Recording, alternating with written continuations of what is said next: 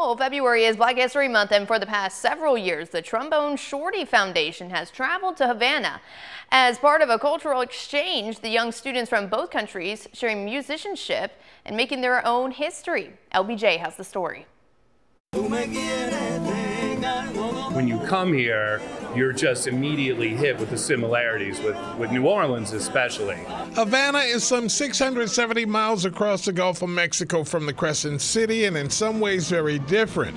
However, there is a shared musical history. Because so much of the music here and so much of the music and culture in New Orleans is informed by Africa through the Caribbean, specifically Cuba. To that end, a celebratory partnership of continuing that connection is being explored by the students of the Trombone Shorty Foundation and the Guillermo Tomas Conservatory, sprung up as a binational means of young musicians sharing their music.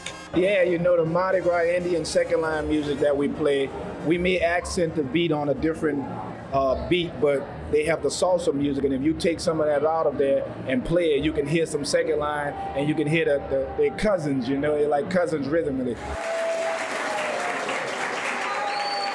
The trip to Havana includes an instrument giveaway for some of the conservatory students, but it's not all studying tunes.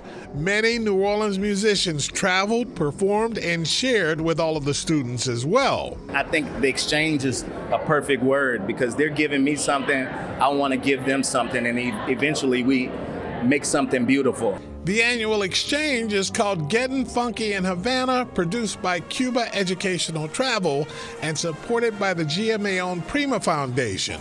A 5-day taste of all that the Caribbean island has to offer, but centered around lifting up the music and these young musicians. Although we may be in different parts of the world, we still have similar musicians, still similar sounds, similar knowledge in music. For Honoring Black History, sharing our stories, I'm LBJ.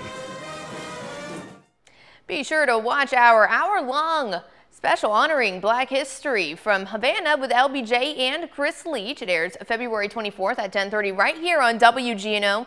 Then again on February 25th at 4 p.m. on NOLA 38.